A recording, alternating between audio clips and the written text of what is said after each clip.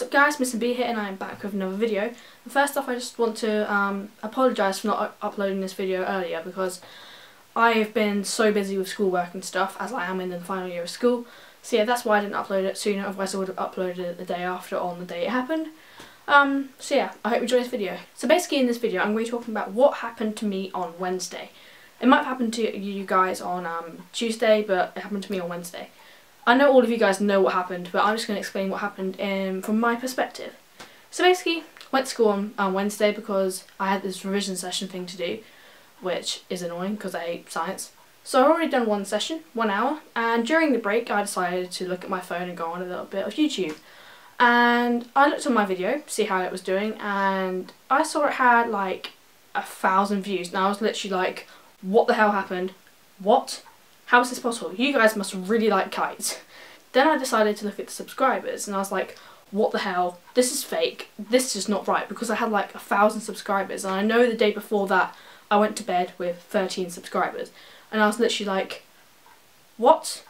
This is not right. Then I decided to look at the comments and I saw loads of you guys say stuff about Keemstar. I was like, okay, who is this Keemstar guy? What has he done? Because he's like clearly done some sort of shout out or something, because I can just tell you people don't like kites that much to watch it and have like 2,000 views after like one day of it being up.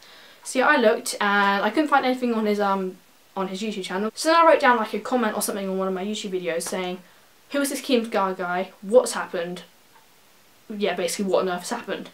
And then seeing one of you guys said, oh, he's done a stream and shout out and stuff, and you guys know what happened after that. So basically I was part of this thing called Operation False Hope, where Keemstar shows videos on like streams and gives us support. So this Keemstar guy just shows videos and gets people to subscribe, like and stuff and give you support. And honestly guys, I thank you so much for subscribing and liking. It means so much to me. This has really given me a boost to continue doing videos in the future, because I really like doing it. But I just want to talk about things that I could do in the future, because as I said at the beginning of the video, I'm in the final year of school, so I probably won't be posting too much until the end of June, because that's when my exams finish and I'm going to be putting all my attention on revision and stuff. So I won't be able to do loads of like vloggy videos, which I know you guys want from me. And trust me, I prefer doing vloggy videos to Minecraft videos or gaming videos, because I don't know, I just feel like I get to show my actual editing skills through a vlog rather than just editing a Minecraft video, which is like the easiest thing in the whole world. So yeah, hopefully in the summer I will be able to do more vlog videos, but I am going to continue doing gaming videos because I still enjoy doing that.